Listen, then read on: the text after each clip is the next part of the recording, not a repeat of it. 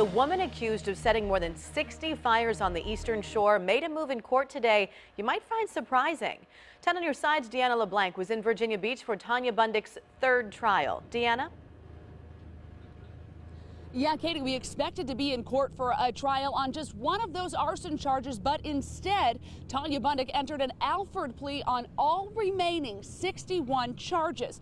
Now, that means she's not pleading guilty, but is entering an Alford plea of guilt because she knows the Commonwealth has enough evidence to find her guilty. Now, Bundick was sentenced to 7 years for this plea. When you add that to the 7 years and the 3.5-year terms she was already sentenced for previous charges, that's a total of 17.5 years she will serve behind bars.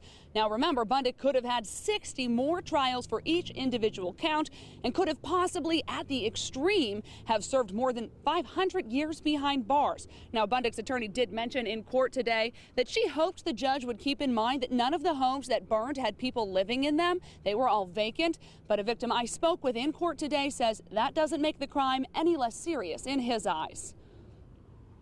This house, and I'm sure many other houses on the Eastern Shore, have a story. So this house was rich in family history. It was bought for an aunt who raised my family and did so much for her family.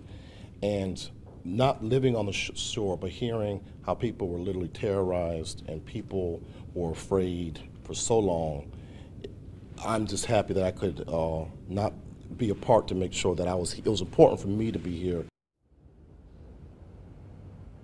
And that's James Sample again. He was in court thinking there would be a jury trial just for his family's home. But again, Tanya Bundick entering an Alford plea on all remaining 61 arson charges. That's 52 felonies and 9 misdemeanors. Now, coming up tonight, starting at 4, hear from the Commonwealth's attorney from Accomack County on why he decided this plea was a good deal. Live in Virginia Beach, I'm Deanna LeBlanc. 10 on your side.